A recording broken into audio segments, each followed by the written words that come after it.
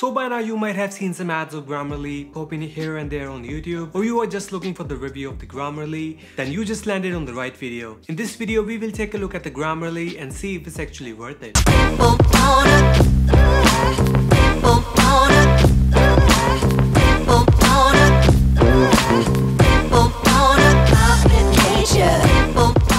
So I'm assuming you are a teacher, student, employee, worker, boss who writes assignments, legal letters, proposals, etc. Basically anything in English. Then you will mostly face the problem of not knowing whether the stuff you're writing down is grammatically correct or not. Even myself, whose native language is not English, I do face this problem a lot, and this is even critical if you are composing a proposal or a legal letter. So to help us here, we need a tool which can correct our grammar, check the plagiarism, and make some sense of stuff we are writing. So there are many tools which can do this for us, but what mostly people do is just they send this letter to their grammar Nazi friend and they will correct it for them. But let's be honest guys, this is not very reliable solution. Or second thing what people do is just put their precious document onto a random grammar checking website and hope to get it right. But even though those websites also use the Grammarly Ghost, which is basically Grammarly. So the best way to do this, which I personally use, is by using Grammarly. It corrects your grammatical errors, increase your vocabulary, and also built-in plagiarism checker and many more features along with that. Now for this review I would break it down into three things.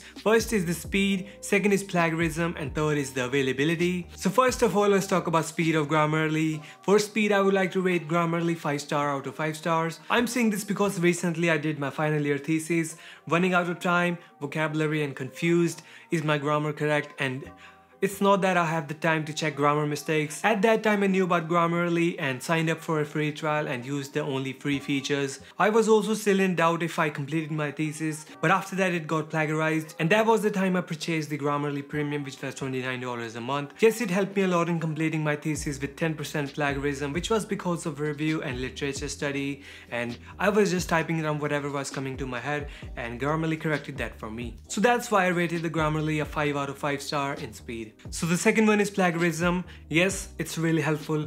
It can check plagiarism while you are typing and search for the online content that has similar text in it. Plagiarism is very important if you're doing SEO work, because Google always loves original content and it will penalize if you copy from someone else's website. So mostly in colleges what teachers use to check the plagiarism is Turnitin, but Grammarly can only check the plagiarism on the online database which Google has indexed. So I would like to rate Grammarly 4 out of 5 star rating in plagiarism. So the last one is the availability. If you write manuscript or assignment, I bet you are using Microsoft Word. Grammarly support all major apps and now it is available on Android and iOS devices. So I would like to rate Grammarly 5 out of 5 star rating in availability. Now finally, I will rate Grammarly according to the person that is using it.